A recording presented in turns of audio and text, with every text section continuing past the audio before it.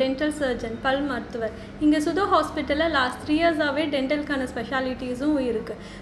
இங்கே வந்து டென்டலில் வந்து ஒரு டீம் ஆஃப் டாக்டர்ஸ் இருக்கும். ஸோ அதில் என்னென்ன ஸ்பெஷாலிட்டிஸ் இருக்கும், என்னென்ன அட்வான்ஸ் ட்ரீட்மெண்ட் பண்ணுறோங்கிறத பார்க்கலாம். ஸோ ஃபர்ஸ்ட் வந்து வேர் சிகிச்சை. அதாவது ஒரு பல்ல சொத்தை இருக்குது அப்படின்னா அந்த சொத்தை பல்லோட 3வது லேயர் வரைக்கும், அதாவது பல்ப் வரைக்கும் போச்சு அப்படின்னா வேர் சிகிச்சை தேவைப்படும். ஸோ வேர் சிகிச்சையை அதுக்கான ஸ்பெஷலிஸ்ட் எண்டோடான்டிஸ்ட் வந்து பண்ணுறாங்க. ஸோ அது வந்து அட்வான்ஸ்டு மெத்தடான ரோட்ரியில் பண்ணுறப்போ கம்ப்ளீட்டாக பெயின்லெஸ்ஸாக பண்ண முடியும். ஸோ அடுத்து பல் சீரமைத்தல். அதாவது பல் வந்து முன்னாடி பின்னாடி வந்திருக்கு, அலைன்மெண்ட்டில் இல்லை அப்படிங்கிறப்போ அது சரி பண்ணுறதுக்கான ட்ரீட்மெண்ட் தான் ஃபிக்ஸட் ஆர்த்தோடான்டிஸ்ட்னு சொல்லுவோம். அது வந்து ஆர்த்தோடான்டிஸ்ட் வந்து பண்ணுறாங்க. ஸோ ஃபிக்ஸட் அப்ளையன்ஸ் எப்போ தேவைப்படும் அப்படின்னா பால் பல்லெல்லாம் விழுந்து பெர்மனன்ட் பல் முளைச்சதுக்கப்புறம் பல்லை வந்து சீர் பண்ணணும் அப்படிங்கிறப்போ அந்த ஃபிக்ஸட் அப்ளையன்ஸ் பண்ணணும். இதுக்கு நடுவில் அந்த 8, 9 அந்த வயசில் அவங்க குழந்தைங்களோட வளர்ச்சி டைமில் எலும்பில் ஏதாவது பிரச்சனை இருக்குன்னா அதை சரி பண்ணிக்க முடியும். அதை எப்படி பண்ணலான்னா அது பேர் ஃபங்க்ஷனல் அப்ளையன்ஸ் மூலியமாக சரி பண்ண முடியும். ஸோ இங்கே வந்து ஆர்த்தோடான்டிஸ்ட், பீடோடான்டிஸ்ட் 2 பேரும் சேர்ந்து பண்ணுறப்போ அது இன்னும் எஃபெக்டிவாக இருக்கும். ஸோ அடுத்து இப்போ ஒரு பல் ஆடி விழுந்திருக்கலாம், இல்லை சொத்தை இருந்து ரொம்ப ஆழமாக போய் அந்த பல்லை எடுக்க வேண்டியது இருக்கலாம். இப்போ ஒரு பல்லை எடுத்துட்டோம் அப்படின்னா அந்த பல்லை திருப்பி வைக்கிறதுக்கு ஒரு 3 ஆப்ஷன் இருக்குது. ஒன்று பல்லை கழட்டி மாட்டுற மாதிரி வைக்கலாம், இல்லைனா அந்த பல்லை எடுத்த பல்லுக்கு முன்ன பின்ன இருக்கிற பல்லேருந்து சப்போர்ட் எடுத்து பண்ணலாம், இல்லைனா இம்ப்ளான்ட்டுன்னு சொல்லுவோம். ஸோ இதில் இம்ப்ளான்ட் தான் இருக்குல்லையே அட்வான்ஸ்டு மெத்தட். ஸோ அதை வந்து இங்கே ஓரல் சர்ஜன் வந்து பண்ணுறாங்க. இல்லை இப்போ பல் முழுக்க எல்லா பல்லும் விழுந்துருச்சு, அதை ரீப்ளேஸ் பண்ணணும் அப்படின்னா ஆர்த்தோடான்டிஸ்ட் இருக்கார். ஸோ அந்த ஃபுல் பல் செட்டையும் கழட்டி போடுற மாதிரியும் போடலாம், இல்லை ஃபிக்ஸடாகவும் போடலாம். ஸோ அது அந்த பேஷண்ட்டோட சிஸ்டமிக் ஹெல்த்தை பொறுத்து நம்ம டிசைட் பண்ணிக்கலாம்.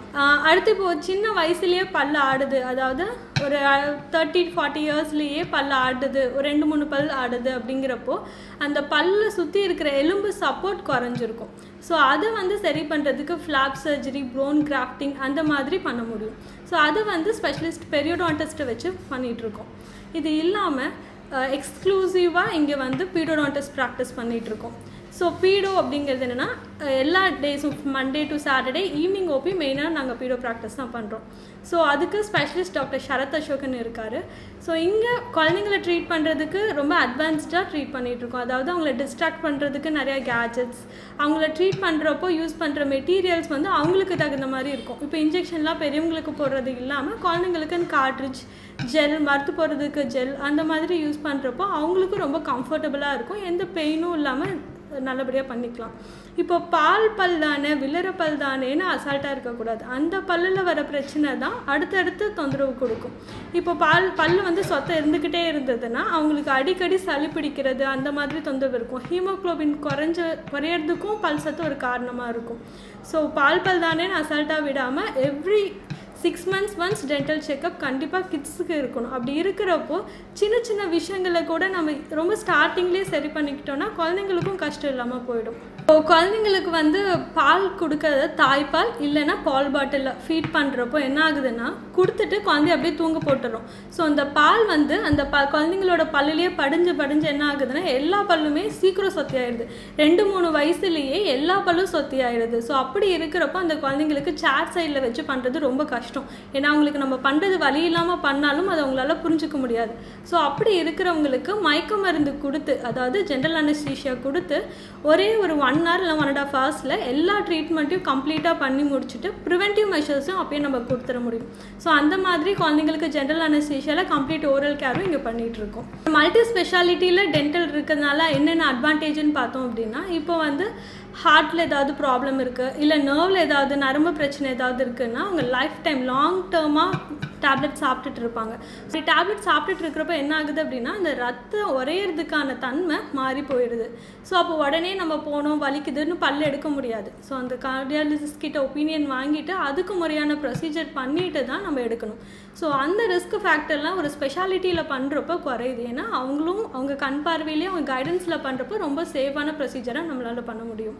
இப்போ சுகர் இருக்குது, ஒரு பேஷண்ட்டில் பிளட் குளுக்கோஸ் லெவல் வந்து ரொம்ப அதிகமாக இருக்குது அப்படின்னா அந்த குளுக்கோஸ் லெவல் எவ்வளோ அதிகமாகுதோ அதுக்கு ஈக்குவலாக பல்லுலேயும் பிரச்சனை வர்றதுக்கு நிறைய வாய்ப்பு இருக்குது.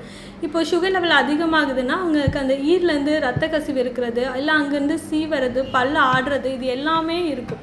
ஸோ இது ரெண்டுமே வைஸ் வெர்சா மாதிரி தான். ஸோ இதை எப்படி கண்ட்ரோல் பண்ணலாம் அப்படின்னா சுகர் லெவலை கண்ட்ரோல் பண்ணுறப்போ இதுவும் கண்ட்ரோல் ஆகும். இது நிறையா சொத்தை இருக்குது, நிறைய அழுக்கு படிஞ்சிருக்கு அப்படிங்கிறப்போ சுகர் லெவலும் கண்ட்ரோல் ஆகாது. ஸோ சுகர் இருக்குன்னா எவ்ரி 6 months ஒன்ஸ் பிரச்சனை இருக்கோ இல்லையோ டென்டல் கேர் இருக்கணும். ஸ்கேலிங் அந்த மாதிரி சின்ன சின்ன விஷயங்கள் பண்ணுறதுனால ஜென்ரல் ஹெல்த்தையுமே நம்ம பார்த்துக்கலாம்.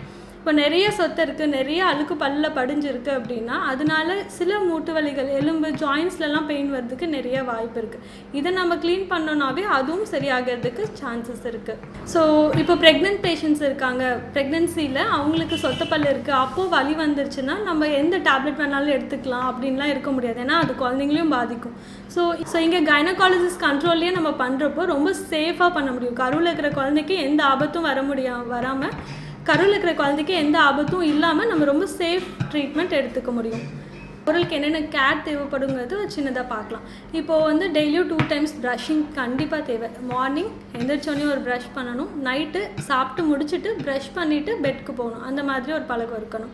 இது இல்லாமல் எவ்ரி 6 months இல்லைனா 1 year ஒன்ஸ் கண்டிப்பாக டென்டிஸ்ட் கிட்ட செக்கப் இருக்கணும். எதுக்காக அப்படின்னா இப்போ பல்லில் அழுக்கு படியுது இல்லை பல்லோட சொத்தை ஆரம்ப கட்டத்தில் இருக்கிறப்பே நம்ம பார்த்தோன்னா ரொம்ப சிம்பிளாக நம்ம ட்ரீட் பண்ணிக்கலாம். ரூட் கெனால் வரைக்கும் போகணும், பல்ல எடுக்கணுங்கிற அளவுக்கு போகாமல் நம்மளால் பார்த்துக்க முடியும்.